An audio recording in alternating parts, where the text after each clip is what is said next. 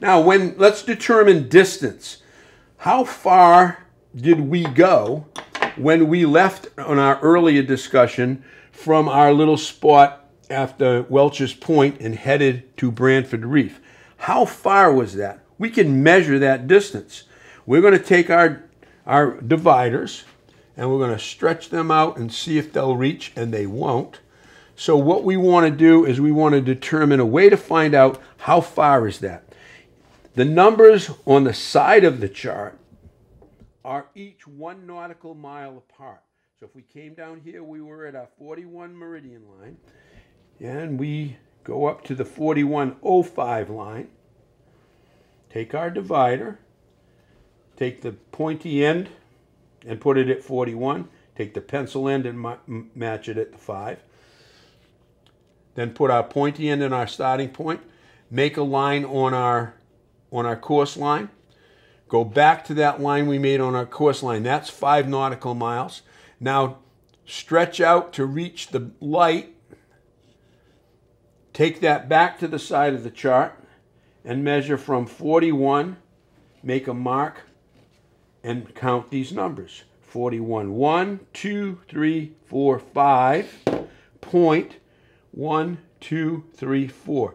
So that would be another 5.4 miles. We had originally a 5-mile distance. So the distance from our position to Brantford Reef Light would be 10.4 miles. What we need to remember is to always take the distance from the side of the chart, never from the top.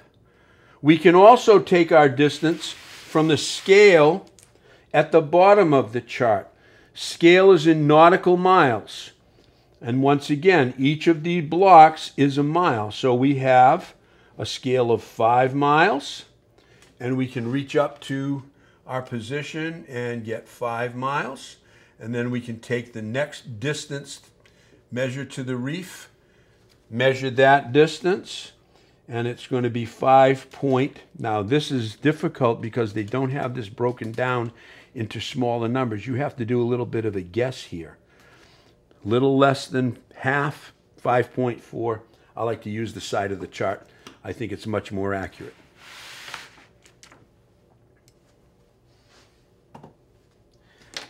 The other tool that we can use is just the straight dividers, and these are a little bit more difficult, but they also work.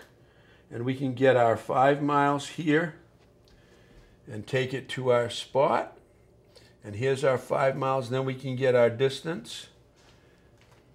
The problem with these tools is that they tend to move a little bit, but we can get our distance here, and we're going to get 5 and another 5.4.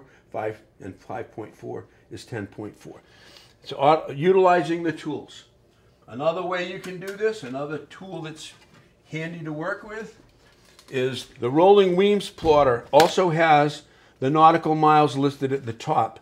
This is quick and easy because we can put the 0 on our spot where we're leaving from and then reach over to our destination, and we can look on our Weems plotter and find that destination, and we find that it's indeed 10.4 miles based on the Weems plotter.